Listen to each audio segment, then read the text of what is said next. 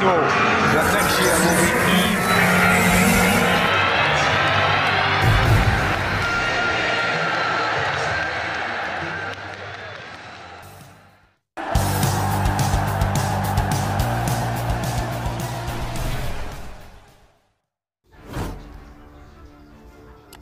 Manchester United held negotiations with 30 million euros rated League One playmaker.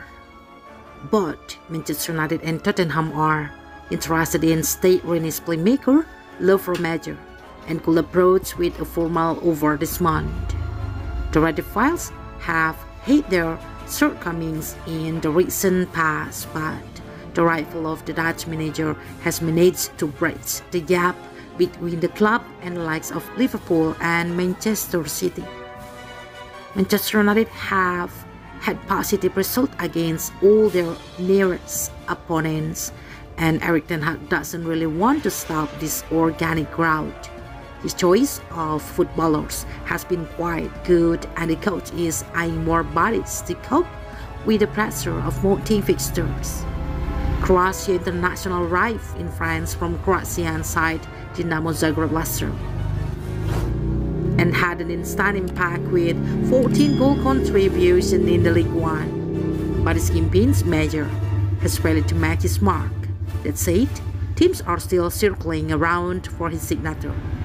But the Rennes coach doesn't want to lose the prized young prospect so easily and wants to invest more energy and time on the pitch to get the best out of Lovro.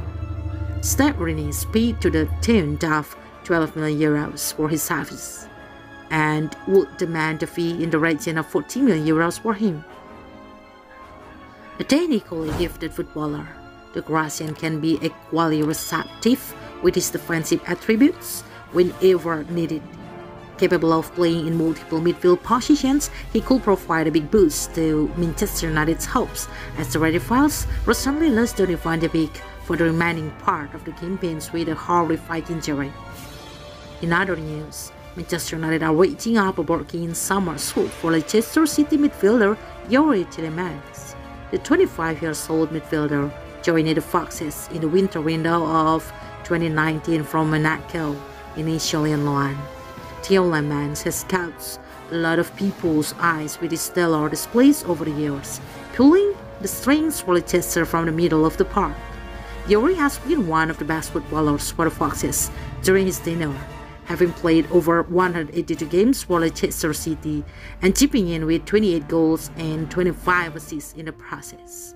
However, Belgium international is out of contract in the summer and looks unlikely to pay an extension. The Belgian is also free to negotiate and agree to a pre-contract deal with any teams outside of England this month.